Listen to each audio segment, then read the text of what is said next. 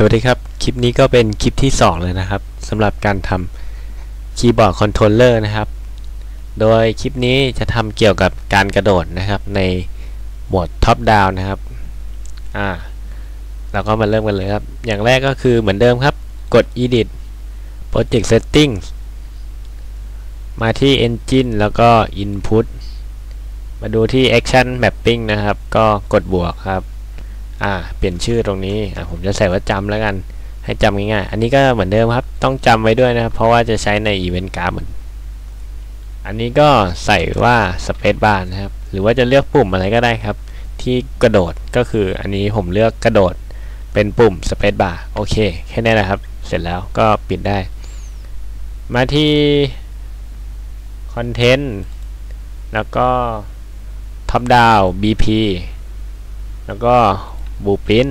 มาที่ Top Down Selector ครับเข้าไปข้างในก็จะเป็นอีเวนต์กราฟนะครับก็หาที่ว่างๆแล้วก็เราก็จะมาทำการกระโดดกันนะครับก็คลิกขวาพิมพ์ว่าจัมป์หรือว่าชื่อที่เราพิมพ์ไว้ตอนแรกนะครับใน Action Mapping นะครับก็อันนี้เลยครับ Action Event Jump ก็จะได้อันนี้มาก็ลากอันแรกออกมานะครับกดปุ่มอะไรก็ใส่จัมป์ครับ selector จัมป์โอเคอันที่2ก็เป็น stop jump นะครับ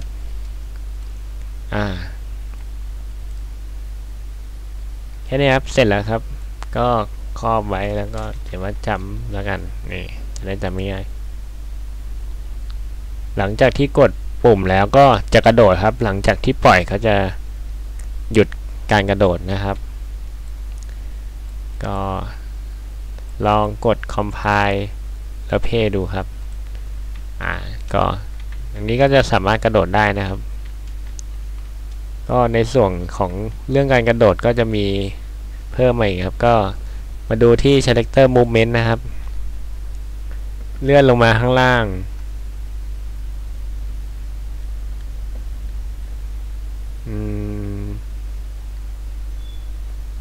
จะมีความสูงในการกระโดดอยู่นะครับนี่ครับ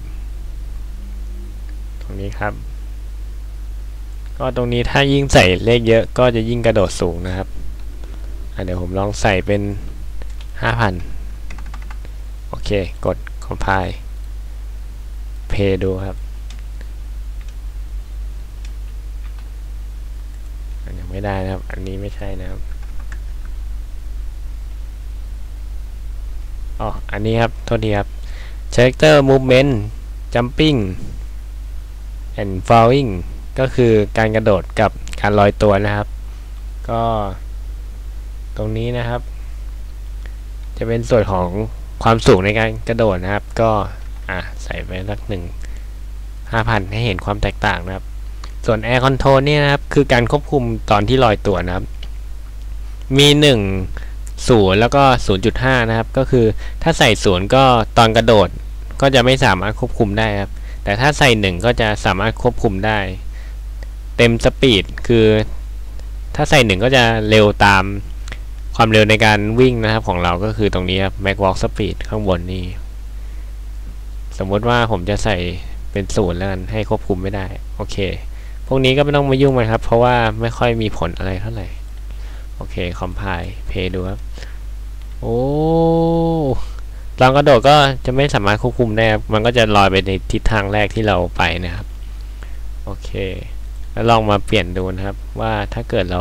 ใส่ตรงนี้เป็น1